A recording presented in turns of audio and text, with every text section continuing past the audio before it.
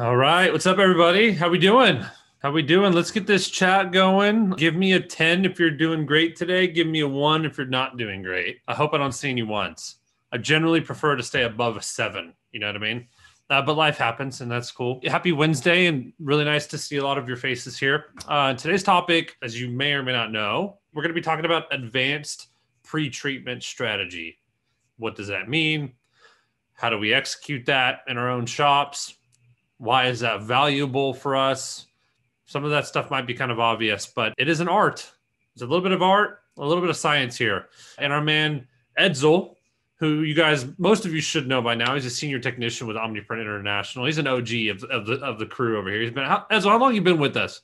I think I'm coming up on 4 years. Yeah, so he's been around the block. Edsel is a free jet operator himself, and so he's got firsthand knowledge and experience with this whole thing. So would love for you guys to really dive in. This is a really important topic. This impacts every single operator around here and certainly every single operator on this call. And if you have staff that are operating your machinery, this is also very important for them too. The recording of this will be available, I don't know, a couple weeks time, whenever we get to it. We've got a handful up in the backlog that we need to edit down, but we do release these on our YouTube channel as well, on the playlist Creators Live. So if you're not subscribed there, just go type in OmniPrint International on YouTube, and you can get that subscription rolling. But without further ado, I'm going to hand it over to Edsel. Edsel's going to walk us through, and then we will do a Q&A at the end during the last 10 minutes or so. Sound good? All right. Thanks, everybody. Edsel, it's all you. Cool. Thank you. All right. So a lot of info I want to go through real quick with you guys. In the beginning, I'll kind of go over key points, try to kind of give you a better understanding of pre-treat, and kind of what it is, why we need it, all the little details, which I think will help in your pre-treat process as you move forward, from there. I got a couple slides, some photos, a couple things I want to show you. And I think the visuals will help you a little bit better. Rather than just a lot of talking there. So first couple of things, why we pre-treat, we prevent excessive absorption into the fabric. If anybody who has printed on a shirt that wasn't pre-treated, you'll see the ink just absorbs into the shirt. It doesn't work at all. I mean, that's one of the things we're trying to avoid. That's why we have to apply that pre-treat. Also, some fabrics have a looser weave, and because we have a looser weave, what that means is, the knitting is not as tight. When it's not as tight, we have to be able to fill in those gaps in order to be able to get a nice, clean print. And we'll talk a little bit about, good quality shirts versus bad quality shirts and kind of the difference on pre-treating. So helps fill in those gaps, a very important part of selecting your shirt, making it easier for you. And it improves bonding of the ink and the garment. When you improve that bond, guess what? That means you have better washability. So that's another thing that pre-treatment can affect, not just how the print looks, also how it washes and how it holds on there. So pre-treat material handling, a couple of things, key points to kind of take a look into. Do not expose, the pre-treat or the aerosol of the pre-treatment into your printer. This is something that I've seen a lot when I go visit customers. They'll be pre-treating here, the printer is right over here, and then a year later, the whole printer is rusted. I've seen printers that look like they've been at the bottom of the ocean, and they're just covered in, some rust, and the pre-treatment will definitely cause some of that stuff. So that's the first thing, definitely pre-treat an area that's away from the printer or an area that's very well ventilated. Especially if you're using a hand sprayer. If you have one of our treater duals or a closed pre-treat machine, all that stuff keeps it clean, keeps it tight.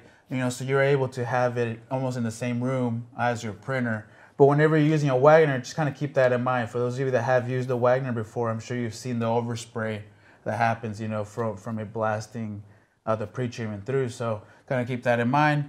Shake well. Make sure you shake your pre-treatment well, especially if it's been sitting in your shelf for a while. One thing is sort of just like the white ink. You want to keep it shaking around. Make sure things don't settle. That'll help prevent any clumping, into your pre-treatment. For those of you that maybe have had pre-treatment sitting on the shelf for months, sometimes you may even notice a little bit of clumps in there, maybe inside around where you remove the cap. That could start happening if it does sit for quite some time. So just kind of remember, shake that around. Even when using my pre-treat machine, In the back, I like to swirl it around our container to make sure it's not just pulling, you know, settled pre-treatment. So kind of, you know, always keep that in mind. Make sure you want to get your pre-treatment moving every once in a while, especially before using it on your pre-treat machine or even on your Wagner. General, you know, pre-treat maintenance. So this is one thing, especially with pre-treat machines. Make sure you're flushing those machines very good. You know, whether that's with our flush solution or if that's even with distilled water. One of the things that happens a lot, and I hear it a lot, is they show me a photo of their image and I say, hey, you just didn't pre-treat enough. It's not even.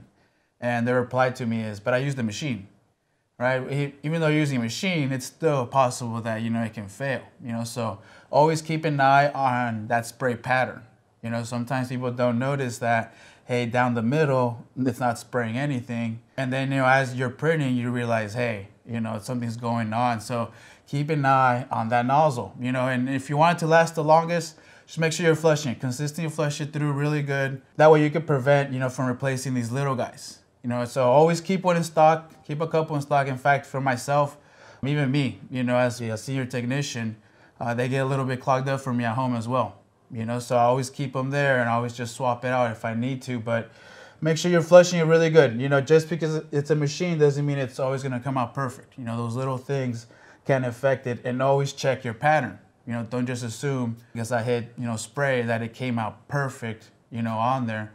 Make sure that actually when it comes out that it's a nice even pattern in there. So it can easily, you know, get away from you, but just kind of check up on that. You'll be able to see it. Same thing in there, you know, we also have like a little check valve, little filter in there. Pretty much a mesh, you know, mesh filter. Keep an eye on that guy too. You know, it's meant to catch all that clumping, anything that dries up in there so that it doesn't clog up your nozzle. So, you know, people will forget about this guy, you know, so as soon as when you remove your nozzle assembly, this guy's in there. Most of the time it'll fall out on its own. If not, you just kind of pick it out and you're able to get this guy all the way through. Clean it up, wipe it down, don't forget about it. And we do have the video for our treater dual that shows you how to remove that, shows you how to take that out, and it shows you how to clean it up real good. So that's one thing, you know, good maintenance will prevent you from replacing that stuff. Will prevent you from, you know, messing up on shirts, little things like that. So, and then on your Wagner gun, very easy, you know, this is a little bit easier. Just fill it up with water. And what I do here is I just start spraying out all the water, try to get all that pre-treatment. This one's, you know, most of this is all plastic assembly. You really don't get much rusting or clogging in these, but there is no filter, you know, on these Wagners. So that's when you want to make sure you shake things around to prevent any clumping from shooting out. You know, anybody has used a Wagner in the past with old clumpy pre-treat, I'm sure you've been spraying and then it sprays out little clumps, you know, onto your shirt. So, you know, avoid that by shaking your pre-treat. Make sure you keep your maintenance on this stuff. Make sure you're flushing it good. You know, you can prevent those nozzles from drying up. You can prevent your filter from clogging up in there. If not, you know, you will be replacing, you know, that nozzle all the time. They are, you know, not very expensive, but, you know, obviously when you're, you know, in the middle of a run, you're trying to get things done, it can be very annoying if that nozzle is not spraying very well. So that's one of the things I always like to keep a couple extra in stock. Kind of helps avoid downtime, things like that. Other than that, flush it real good. You know, those nozzles will last, you know, some time. A couple slides that I'm gonna go over on a little bit of some troubleshooting for you guys. Kind of go over similar slides that I actually cut a lot of this stuff off from the information I use to train the technicians. You know, so some of this info, you know, are from those little documents. So, you know, lack of pre-treatment will produce a bad print. Colors and white ink will not be solid. So this is one of the main things with pre-treatment is this is what happens. As you see in that shirt, the ink just absorbed into it. You know, that's because I was lacking pre-treatment. There just wasn't enough. And that could have been from various things. You know, it could have been from the nozzle not firing good. It could have been from maybe spraying too fast with my Wagner. You know, a couple of those things will happen. You will see significant loss of color and ink and vibrancy during the first wash. So, you know, if it looks this bad already, you know, as soon as you wash it, it's gonna be even worse, you know? So make sure, you know, we are applying enough. And this is kind of a good visual showing you when you don't have enough. Sometimes, you know, you may get a corner that look like that. You know, maybe we missed a pre-treat area or it was just light in those areas. So you wanna make sure you keep an eye on that. You wanna make sure you are spraying enough of the area that you need, or even a little bit bigger, to avoid missing, you know, anything there. Too much pre-treatment, again, here's a little diagram. On the left, you'll see this little wiggly line going up and down. That represents the weave of the shirts. And you know, when you apply pre-treatment, it fills in those gaps in there, which then gives the ink a nice even flat surface to lay, you know, the ink on. And when you apply too much though, sometimes, you know, the image on the right, you'll see now that pre-treatment layer is much thicker. You can see it's going above, you know, the weave of the shirts, creating a really thick layer. And then when I print my white ink on top of that, now it's, you know, there's a thick layer of pre-treatment in between, and it's not gonna allow this white ink to bond very well, you know, to the shirt. So, you know, applying an excessive amount, you know, may result in a good print, but you know, when you try to go wash it, you know, that ink is just too far away from, you know, the fabric, because we built such a thick layer of pre-treat that it's not going to bond very well. You know, so kind of keep a little bit of an eye for that. You know, don't apply too much to avoid, you know, washing issues. So it can also, like I said, affect your washability on some of these. So too much, like I said, could give you a good print, but then you may run into bonding issues, washing issues with this. So too much, you know, again, another thing to look out for when you're applying too much is crystallization. You know, the most common mistake is not adding enough pre-treatment, but another issue is you may see when you add too much is crystallizing. You know, and some of you guys may have seen on some of this, when you apply too much and then you apply heat and pressure at the same time, you'll actually start to burn it. It almost starts to instantly, almost like boil. And you'll even hear, you know, your heat press start to like almost sizzle, you know, from just all that moisture just burning up. And then you open up your heat press and boom, you know, you have this huge layer of pre-treatment that ended up crystallizing, you know, and this can happen with whether you're using your Wagner, whether you're using your direct treat or dual. Applying too much, you know, and then applying the pressure and the heat will crystallize. So now, for the most part, you know, this will wash off. You know, if you see this, it'll wash off. Although, obviously, you know, I mean, if you're working in a retail shop or a store, you know, this isn't retail already. You're not going to be able to hang it up on your shelf right away. You're going to want to get rid of that crystallization. So to avoid this, make sure you don't spray too much. And as you go through shirts, you know, some shirts, we'll talk a little bit more about the quality. Some shirts will require a little bit more, some will require a little bit less. And you kind of have to figure that out based on the quality of the shirt, you know, that we're using. So, but again, crystallization is a result of having too much pre-treatment on this. Just some more visuals for you guys. Besides getting crystallization, adding too much pre-treat can result in bad wash. Just how I mentioned earlier, adding that thick layer of pre-treat in there, you know, will prevent that ink from actually sticking well to the shirt. You know, you just are creating a huge, huge thick layer. And the print may look good, like I said, but it's not actually bonding very well to the actual shirt. So make sure, you know, we aren't putting too much, because again, too much will result in crystallization or even cracking and peeling of the print. You know, within 2 washes, 3 washes, you can start seeing this, you know, and again, it's just because there's just too much pre-treatment in there, and it's just not allowing the actual ink to stick, you know, to the shirt. So keep an eye on that. You know, don't put too much into it. That way you can avoid these little washing issues, even the crystallization, you know, issue there. So you can see these are actually some photos that customers have sent me where they've had this issue, you know, and again, too much pre-treatment, you know, can start causing this. You know, also, you know, things like not curing the ink properly can also cause it. T-shirts, you know, quality can also cause it. Again, we'll go over a little bit, touch a little bit on those as we move ahead. But these are some nice visuals of kind of some results that you could see. You know, the type of garment and both washing, and it also relates to how easy pre-treating is gonna be. Like I always tell customers, I'm like, make it easy on yourself and get a shirt that's gonna be easy to pre-treat. You know, that way you start off good and it's much easier to get a nicer print out of it. So, although it may seem like all shirts are the same, we must also take into consideration what the shirts are made out of, the quality of the garment. Both can heavily influence how the ink holds in the washes. So again, not all shirts are the same. I'm sure from you guys, you know, if you've tried different fabrics, different types of brands, I'm sure you've noticed on some brands it's easier to pre-treat, on some brands it's easier to get a good white layer, on some brands it's not. You know, so not every shirt is the same. You know, we'll stick Try to stick to something you know that works. Try to stick something that you know makes it easier for yourself, you know. Type of garments to avoid. You know, any garment that is waterproof will not wash well. You know, we're using water-based things. We're using water-based products. You don't want to use anything that's waterproof. You know, that stuff is just not going to work. Avoid garments that have coatings like silicone coats, anti-stain guards, waterproof coatings.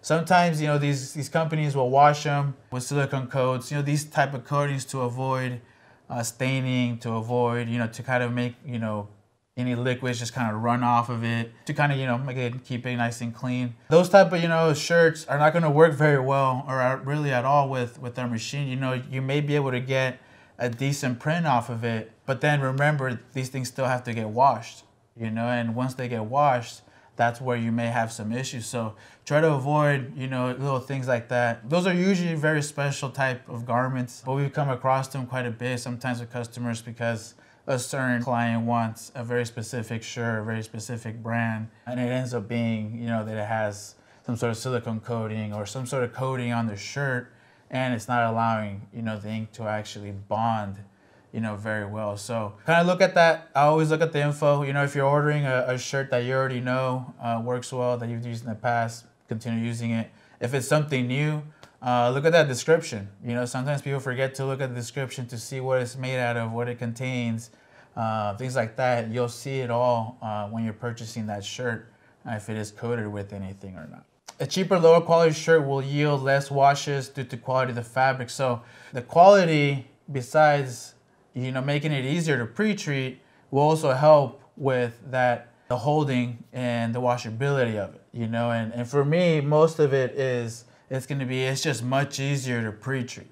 You know, when you're using a ring spun shirt, when you're using versus, let's say, a comb cotton shirt, you'll notice, for those of you that are using a pre-treat machine, you know, once you're switching from different quality shirts, you'll notice that that same level that you're punching these other ones may not work very well for this one, or it looks different. You know, it looks like there's actually less on it, you know. So that's one thing I always tell customers: make it easy for yourself. You know, buy yourself a nice shirt, buy yourself a nice high quality shirt, and then the whole process will be much easier, you know, as far as the pre-treatment, as far as even the curing or even how it washes, you know. So good quality shirt, you know, will make this whole process, you know, much easier there.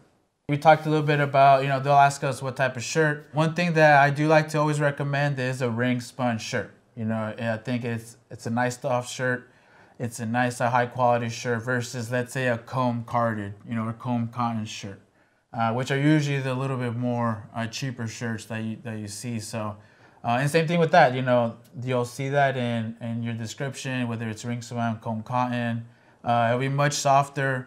Ring spun shirts are usually a much tighter and cleaner weave, you know, versus a comb cotton shirt. It feels better on the body. On top of that, I had mentioned, it pre-treats much easier, which is one thing that I like. Higher quality shirts also require a little bit less pre-treatment, you know, so you'll even be saving a little bit more on costs, you know, because you're having to spray a little bit less on a better shirt. Now they're more affordable, more accessible. When, you know, when this stuff first came out years ago, it was very expensive. But now, you know, a lot of these companies are having really affordable prices, really good ones. Bella Canvases, you know, is one of them that, you know, I love to use all the time. It works great, you know, on there. So keep an eye on those. Get yourself a nice shirt. Makes it the whole process much easier. And then here's a little visual, you know, kind of what a comb cotton shirt versus, you know, a ring spun shirt. You know, a comb cotton shirt is very messy, you know, it's very hairy. There's a lot of fibers on it, and I'm sure you've even gotten shirts that have a lot of fibers on it, a lot of it sticking out. Versus a ring spun shirt, it's a much cleaner fiber. You know, all of that will make this whole process much easier, especially your pre-treating. You know, when you're pre-treating on a comb cotton shirt, look, we have to fill in all those gaps on the left side to, you know, really get in there versus, you know, on the right. It's a much neater, you know, weave on there, and it's much easier to get pre-treated into these areas. It's much easier to get a nice even coat because there's less fibers. You know, those fibers can be a pain when you're printing. You know, they can also give you some issues with your print quality. So just a quick visual of, you know, kind of the difference for you know, each little thread and what it does there. And then same thing on the next slide, you'll actually see a printed, you know, display. You know, you can see one where it is, comb cotton shirt versus a ring spun shirt, the print just looks much cleaner, you know, on a ring spun shirt. Both look nice. It's a nice white, you know, but you can clearly see on the left, you know, on the ring spun shirt, I have less of those hairs sticking up. You know, I have less of that stuff getting in my way. And it gives you a much cleaner, you know, and crisp print. And you can even see the actual fabric, you know, when you zoom in real close to the fabric, you can see how much cleaner that ring spun, you know, is. And again, all of this helps the whole process. All of it will make the pre-treatment easier, you know, which means you're gonna have a better coating, which means your white's gonna be more even, which means it's going to give you a bright color on top. So, you know, starting from the beginning, you know, with a nice shirt will help the whole process, you know, much better, you know, as you move forward. Next, I'm going to talk about a little bit about the pre-treatment box. You know, I think sometimes people will see staining, people may see the spray area, you know, that you sprayed. And, you know, I think this is something that, you know, has been notoriously happen in DTG for, you know, since it started.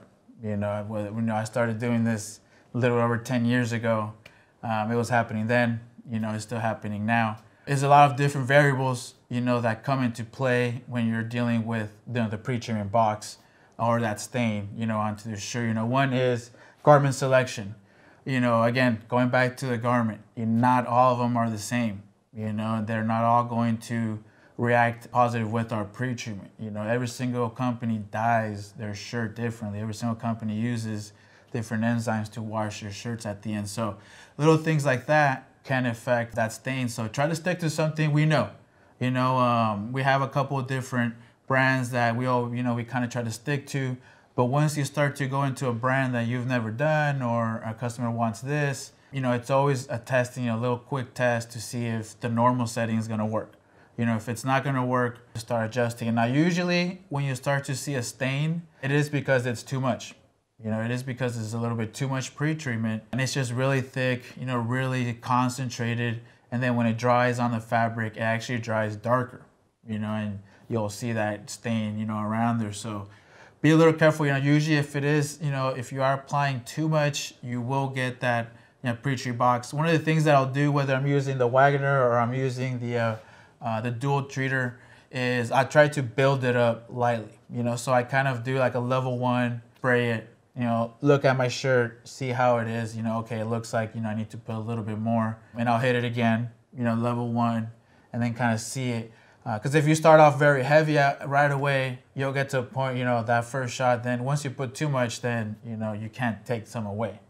You know, so I do like to slightly build it up, especially when I'm dealing with, you know, shirts that I've never worked with. Sometimes customers bring me, you know, $100 jacket and you're sitting there like, oh man, how am I going to pre-treat this? You know, so and I like to kind of slowly, you know, build it up instead of just blasting it, you know, right away. So, and as you kind of start dealing with different fabrics, you know, different brands, you know, you'll be able to pick up a shirt and say, hey, this is sort of like the Bella. I think I'm gonna try, you know, that Bella setting real quick. Versus, let's say a really cheap Gildan, I have to pump way more pre-treat into that versus, you know, one of our Spectra shirts. You know, if I pump the same amount that I did on that, it's gonna be way too much on this ring spun shirt.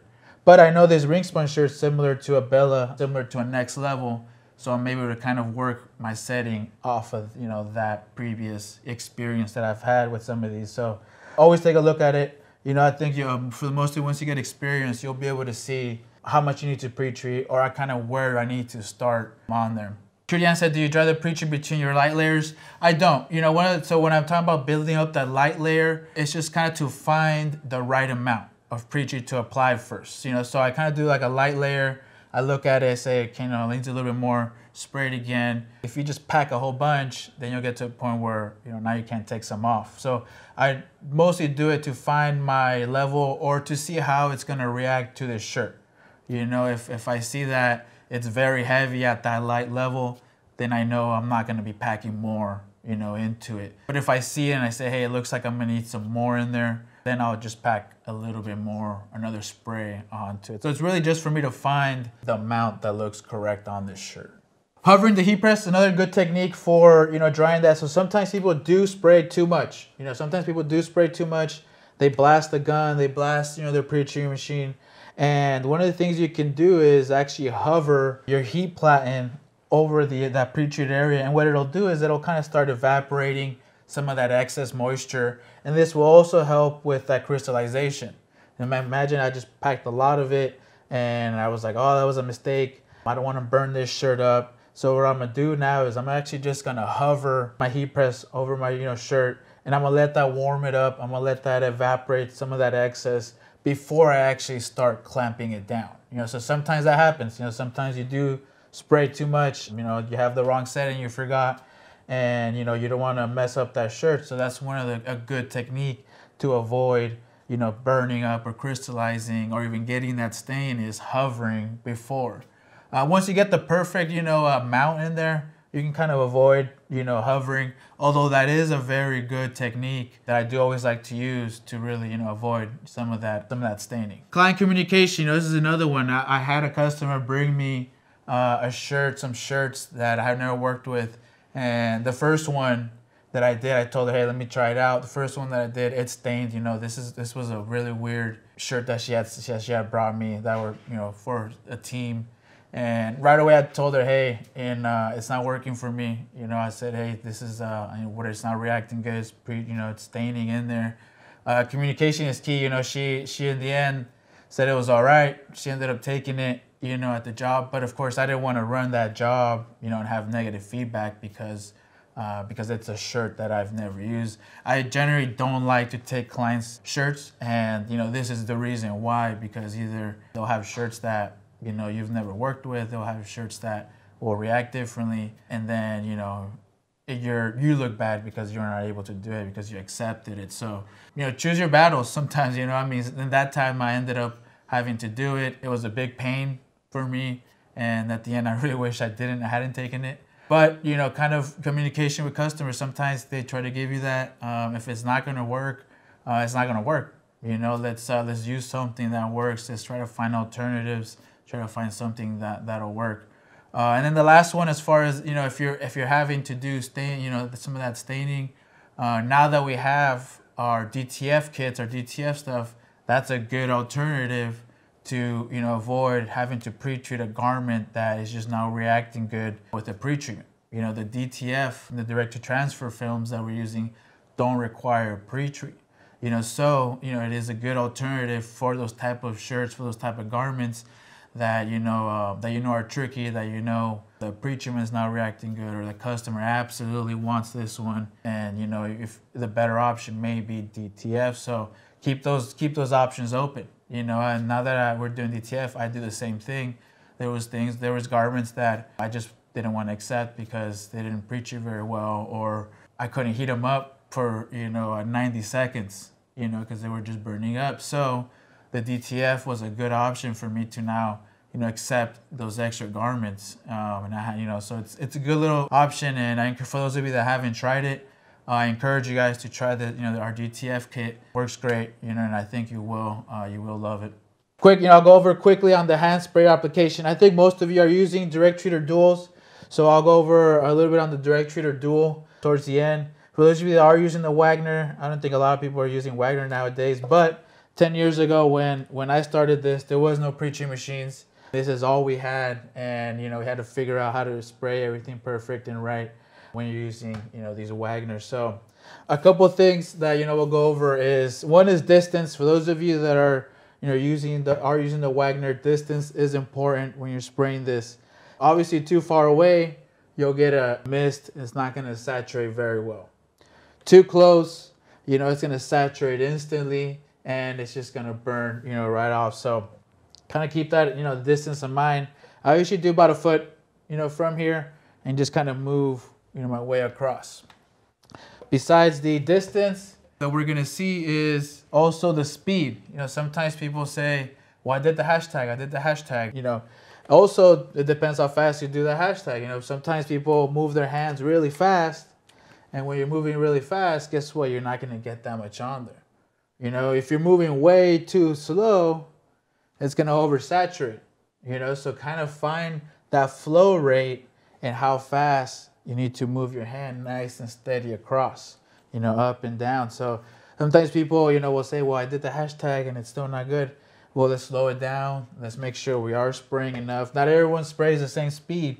you know, so you kind of have to go off of your flow rate on your Wagner here. So, and you do have a flow rate adjustment on the trigger itself. So that's one thing, you can have it blast a lot heavier if you need to, which, you know, the more you blast, the faster you're gonna have to move your arm.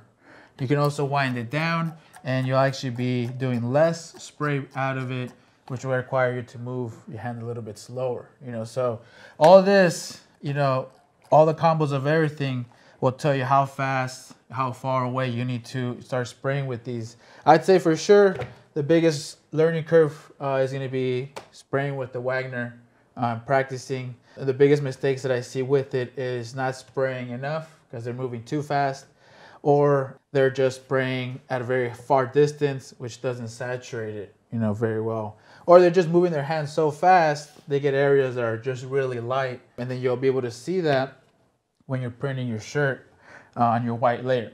So keep that in mind for that. For the Wagner, I think for the most part, you know, pretty simple. Find your flow rate. If it's pumping too much, that means you got to go faster. Adjust it if you need to.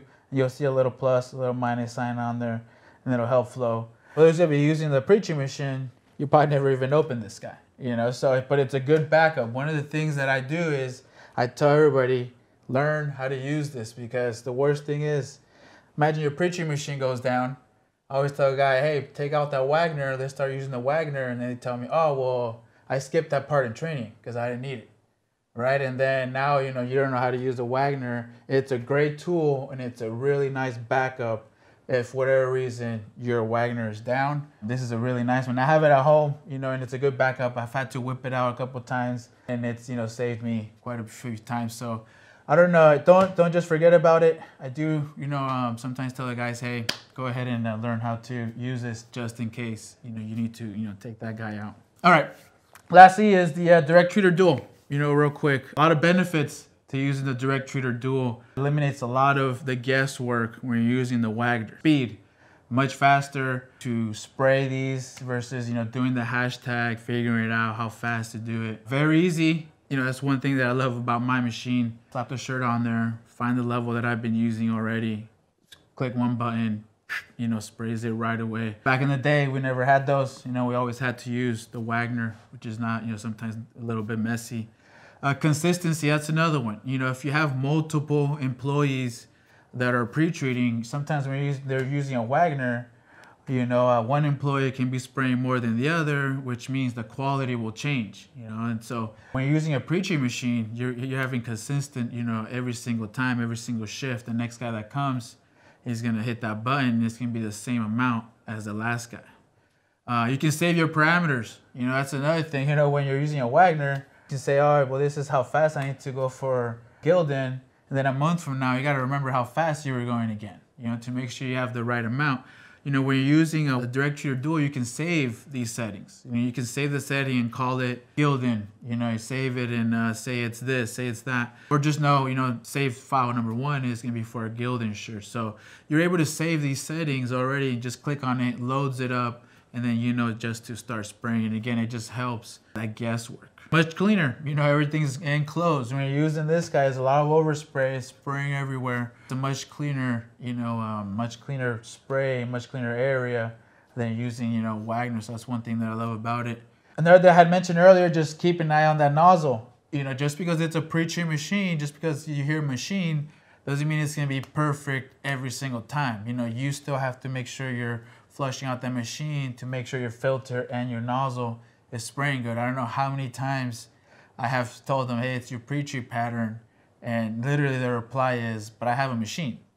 You know, and I don't get that reply. You know, it'll still clog up. So just kind of keep in mind, always check that pattern. You know, make sure it's a nice even pattern as it comes out of your pre-treat machine. That way, if there's a problem, you're able to identify it, you know, right away and not have to waste ink, waste a shirt or anything like that. And again, if you're using a new type of garment, test. You know, don't be afraid to do it lightly. Don't be afraid to see how it reacts to it. I always ask if a customer is bringing me something new, I'll ask them for extras. Hey, bring me 2 or 3 just real quick so I can do a quick test, make sure everything's good. Don't be afraid to, you know, spray it and see how it looks, you know, and after a while, like I said, you'll recognize the quality. You know, you'll look at a shirt, you'll say, this looks like a Bella, this looks like a next level. It feels like it, so I'm gonna start, you know, with that level. And as you build your knowledge, there won't be that much guessing, you know, when you're doing your pre-treat levels. You know, you'll know for this type of quality, for this type, or it looks like my Bella, I'm able to choose my Bella setting, you know, on that. So use that past knowledge, you know, recognize how this stuff feels, and I think that whole process is gonna be, you know, much easier, you know, for you to go through it from there. So I think I'll go into a little bit of the Q&A. I've been talking a lot. I think I went over my time. So let's go to get. Great information, man. It's super applicable. So I know you guys have some questions. Let's start firing up the Q&A real quick. It could be regarding pre-treat. You just have a general question for Edsel. Let me see. It's a quick one. It says, how many sets of settings can be saved in a dual machine? I believe it's 4. I'll check, but I believe it is 4. And you are able to set them up and save it. You save it right there and just reload it back up. One thing, when you do save these settings, if you do start saving them, make sure you power off your dual the correct way by hitting the shutdown button and everything. Because if you just, let's say, save these settings, you go to the back and you just shut off your dual, your pre-treat machine, none of that stuff saves. You know, so sometimes people have been telling me that they've been loading it up, but it turns out that they weren't properly shutting down the unit. They were just picking the switch and it wasn't saving that stuff. So it's a good little technique, and try to use it. I got another one here, Edsel. Do we have a list of the best brands and styles of shirts that we recommend for the Free Jet? Yeah. Oh yeah. So we have a little list. I'll send that to you, Ryan. We can share it with you know, and I'll put it on the Facebook as well. But it's the main ones that I'm sure most of you guys are already using, and you know, we do have a little list of those that and even some that I've put on there that I've done myself. You know, they work great. So it's a good amount, maybe like 10 or 15 of them. So it's not like you're just limited to 2 or 3 brands. It is quite a list that, you know, we've gone through and working well. So I'll send that to you, Ryan, and then you can share that with everybody. Perfect. How do you save the name?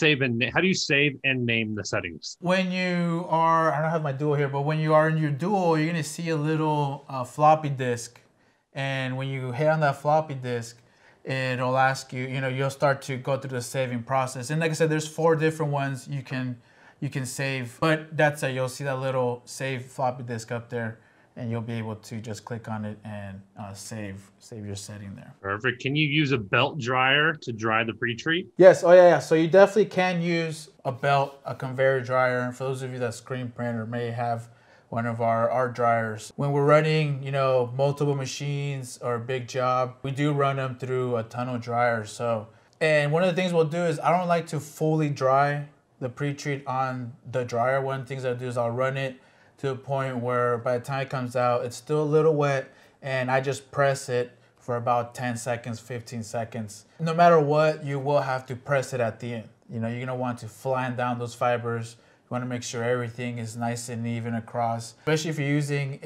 one of our forced air dryers, it's blasting air through it, so some of those fibers can stick up. And like I said, I usually like to run it to the point where it comes out a little bit wet, and at the end, I just press it for about 10 seconds and finish it off. When using the dual treater, what settings do you suggest for Bella shirts and Next Level and Gildan? Bella and Next Level are going to be very similar. I see somebody had commented that they're spraying for Next Level. They do level 1 both directions, which is I think a little bit over about 30 grams, which is a good amount. I like to actually spray a little bit less, you know, onto it, just maybe like a level 5 or level 4 on there to, you know, have a nice even. You have to remember also, those are a little bit lighter shirts. So if you spray too much, then the shirt kind of feels a little bit heavy. One of the things about the comment of level 1 spraying in both directions, spraying in 2 directions, or, you know, a 2 pass, you get a much cleaner and even coat, you know, versus just 1 blast through it. So like, let's say level 1 both directions is about the similar amount of spraying level 8, level 7 in just 1 direction, but spraying it 2 times, you know, gets you that even coat. It's just like if you're spray painting a car. Are you going to do one coat, or are you going to hit it light, boom, hit it again, you know, and you get a much cleaner pass, you know, much cleaner fill in there. So that's one thing about spraying both directions. I just want to touch about that. It's a good thing spraying in two directions. But for those I like to do around those levels for Gildan, that's when I definitely I'm hitting it twice. You know, either level 1 twice or even a level 2 times. You know, the Gildan, those Gildan cheaper shirts, I do notice I have to spray a little bit more on them to make them, you know, to get the same quality as I would on a Bella or on a Next Level. That's kind of the one that I generally try to stay away. A lot of people like to use them because they're cheaper. And once you have really good experience with pre-treating, for those of you that are, you know, been doing it for years, you can make any shirt work. You know, you'll know how much to spray, how much you need to do. But make it easy on yourself, kind of build that knowledge first before you just start tackling anything on there. And Gildan, I think, is one, especially once you go into the 50-50 Gildans. I really, you know, dislike the 50-50 Gildans out of pretty much all the shirts that they, you know, that anybody sells. Thank you, sir. Fly Guy Eli, which I love that freaking name. Thank you for whoever that is. Can you heat press the t-shirt too much to where the pre-treat messes up? Not necessarily. Like I said, the biggest issue you're gonna get is the crystallizing.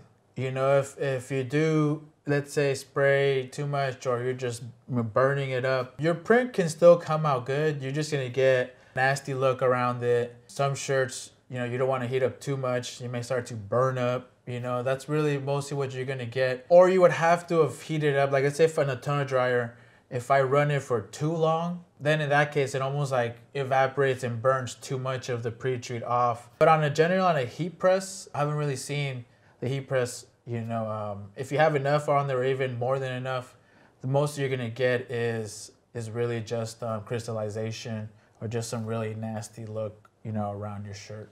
Mm-hmm. All right, one more here. If you think that you put down too much treatment, can you wash the shirt and hand dry it and redo it with new treatment? Yes, so yeah, that's another thing. I mean, if you spray it in or you even sprayed the wrong pre-treat, sometimes they tell me, hey, I accidentally sprayed a light pre-treatment on this. You can't wash it. You know, like I said, that it's same thing with all that excess area. You know, sometimes people ask me, well, what about the edges? I can still feel the pre-treatment. You know, once you hit that wash, that stuff will rinse out, will wash off. And then if you need to, you can go ahead and hit it again, you know. So that has happened because they either oversprayed it or they sprayed the wrong pre-treatment on there. And you are able to, you know, wash it and rinse it out if you need to. All right. I'm going to go ahead and Asphalt, you're up. Hey, guys. What's up, man? How are you guys doing? Good. Thank you for the chance. Off-topic question. When you do the DTF, you said you have to hover to melt the powder. That's right. Yeah, and I do have Haltronics Fusion heat press. How that works? I tried to hover it. I have to hold it. So, is there any technique on that? With the Fusion, I think on the Fusion, you may have to, because the Fusion kind of already hovers. And for those of you that don't know what he's referring to, there's a Stahl's heat press Fusion that pretty much works off of a compressor and, you know, clamps on its own and just closes and opens up on its own without you having to close it. This one does sit a little bit higher and it kind of automatically hovers sometimes above it. If you're finding that I guess it's not melting because either we're too far away, you can increase a little bit of the heat to kind of start heating up a little bit more of the glue and to kind of help it melt it down. Is that the issue right now? You're just too far away from the heated, you know, from the platen? No, when I have to hold it. When I press it down, it goes all the way down. Yeah, so you have to, in this case, yeah, I think on those you will have to kind of hold it for it to hover. Let me look into my Fusion here, and then let me see. I'll get back to you as far as I got your email there. So shoot me an email real quick, and then that way I can put it on my to-do list for today. And let me look at that Fusion for you. I'll get back to you on that one. Okay, I appreciate it. Definitely. Thank you, man. All right. We're going to do one more question here, and then we're going to go ahead and close out. So Let's see. Tommy, just this isn't the question, but yes, Tommy, these are recorded every single week. Tommy's new here to the crew and at least to these shows. So we do these every single Wednesday at 2 p.m. Pacific Standard Time, 5 p.m. Eastern Standard Time every Wednesday. They are recorded and they are published on our YouTube channel if you subscribe there. Let's see, Sandra, you mentioned distilled water versus hyper flush. So that is another, one of the alternatives that you can use is distilled water. Although if you're going to use distilled water, you do want to make sure you flush it very well. One of the things about the hyper flush is it helps break down any maybe buildup that's either in your pump or in your tubing, and it helps kind of break that down, get rid of it. Versus distilled water, it's not going to help really with that part of it. But if you are going to use distilled water, make sure you pump, quite a bit to make sure everything is all the way out. So that's one of the benefits about the hyperflush. It helps break down actual pre-treat buildup in your pump, in your filters, and your actual tubing. Cool. All right. One more question since we got Josh coming in here. Josh, go ahead, man. Hey, can you guys hear me? Yeah, man. Welcome. Hey, so about the Fusion heat press. So I have one, and what I did is I put a metal block. I made a little metal block that I put in there, and it actually sits down just far enough. I've messed around with temperatures and the times, of course, just seeing when the crystals start to gel up. But even just a small little metal cube you can put in there, so you don't got to sit there and hold it, and you can kind of get your times down where you need to. And then what I use is a timer, because your time doesn't kick on with the Fusion until it actually gets to a certain point. Then what I do is just set a little timer, bam, goes off, and it's good to go. Nice. So Ashford, that's a good one. He's using, maybe put your email there. Maybe Josh can send you a little photo of how he's making that Fusion work. So you guys shoot him an email. Let's help him out with that one. But that's a really good one. He's pretty much just propping, the heating element, with something which helps it, kind of hover on there. So very nice. That's a good one. I like that one. All right, party people. We're closing it down here. One thing before we go, though, I don't know if you all saw, but we're doing a Memorial Day sale right now on all inks, pre-treatments, and cleaners.